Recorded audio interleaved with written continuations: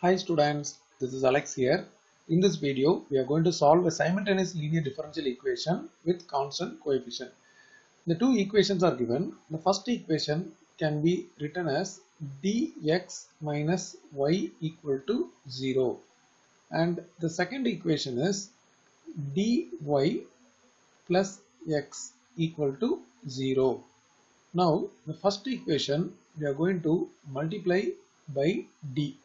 So first equation into d gives us d square x minus dy equal to 0, and second equation we will write as it is, that is dy plus x equal to 0. By adding both the equation we can cancel plus dy and minus dy.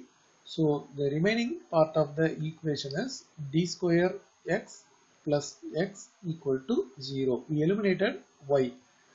Now it is d square plus 1 into x equal to 0.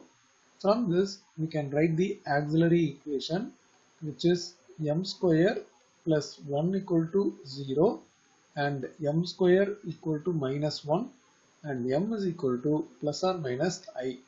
You can compare this with alpha plus or minus I beta. The value of alpha is 0 and value of beta is 1. Now the complementary function is nothing but e power alpha t. This equation is in the form of dx by dt and dy by dt. So in place of x we have to write t bracket open c1 cos beta t plus c2 sin beta t.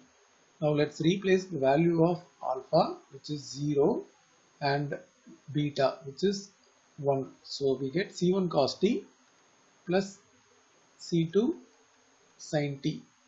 So our complementary function is, this first part is 1.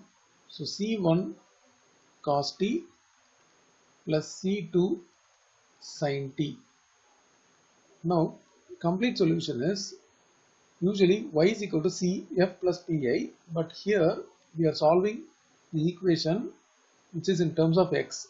So our complete solution x will be cf plus pi, and in the right hand side we don't have any function, it is 0, so pi is 0. So our complete solution x is c1 cos t plus c2 sin t. So we got the one part of the solution. Now we have to get the another solution y. For that we can use any of the equation. Suppose if I use the first equation, from here directly I can get y. So dx by dt minus y equal to 0. So I have to get dx by dt from this. Already we got a solution. Now differentiating with respect to t. So we get dx by dt equal to c1 into minus sin t plus c2 into cos t. Now substituting this in the first equation, dx by dt minus y equal to 0.